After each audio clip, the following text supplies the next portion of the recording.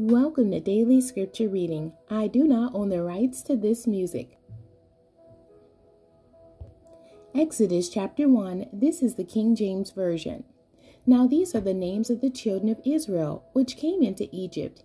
Every man and his household came with Jacob. Reuben, Simeon, Levi, and Judah. Issachar, Zebulun, and Benjamin. Dan and Naphtali, Gad and Asher. And all the souls that came out of the loins of Jacob were 70 souls, for Joseph was in Egypt already.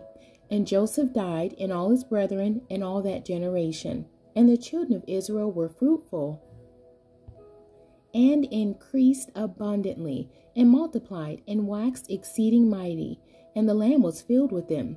Now there arose up a new king over Egypt, which knew not Joseph. And he said unto his people, Behold, the people of the children of Israel are more and mightier than we. Come on, let us deal wisely with them, lest they multiply. And it come to pass that when there falleth out any war, they join also unto our enemies, and fight against us, and so get them up out of the land. Therefore they did set over them taskmasters, to afflict them with their burdens. And they built for Pharaoh treasure cities, Pithom and Ramses. But the more they afflicted them, the more they multiplied and grew, and they were grieved because of the children of Israel. And the Egyptians made the children of Israel to serve with rigor, and they made their lives bitter with hard bondage, in mortar and in brick, and in all manner of service in the field. All their service wherein they made them serve was with rigor.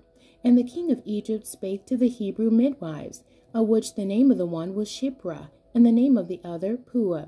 And he said, When ye do the office of a midwife to the Hebrew women, and see them upon the stools, if it be a son, then ye shall kill him, but if it be a daughter, then she shall live.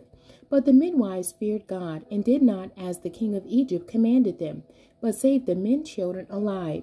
And the king of Egypt called for the midwives, and said unto them, Why have ye done this thing, and have saved the men children alive?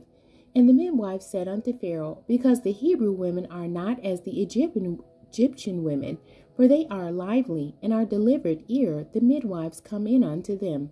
Therefore God dealt well with the midwives, and the people multiplied, and waxed very mighty.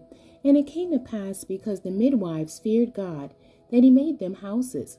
And Pharaoh charged all his people, saying, Every son that is born ye shall cast into the river, and every daughter ye shall save alive. The end. God bless you, and thank you for joining me today.